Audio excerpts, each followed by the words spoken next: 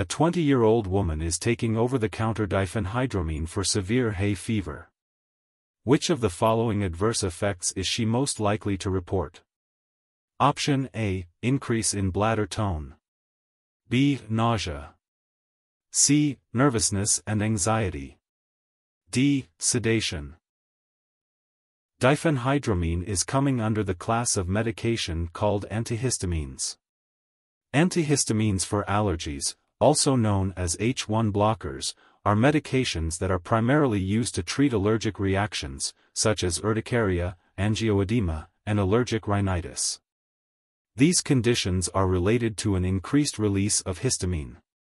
Now, H1 blockers work by blocking the effects of histamine in tissues that have histamine 1 receptors, thereby alleviating symptoms of allergic reactions. These medications work by reversibly inhibiting H1 receptors, and they are subdivided into two main groups: first-generation H1 blockers and second-generation H1 blockers. First-generation H1 blockers include medications like diphenhydramine, chlorpheniramine, dimenhydrinate, cyproheptadine, doxylamine, hydroxyzine, meclizine, promethazine, etc. These medications are primarily used to treat motion sickness and allergic reactions, such as urticaria, angioedema, and allergic rhinitis. But, since they have high lipid solubility, these medications can easily cross the blood-brain barrier and block H1 receptors in the brain. This way, first-generation H1 antihistamines can cause cognitive side effects like sedation.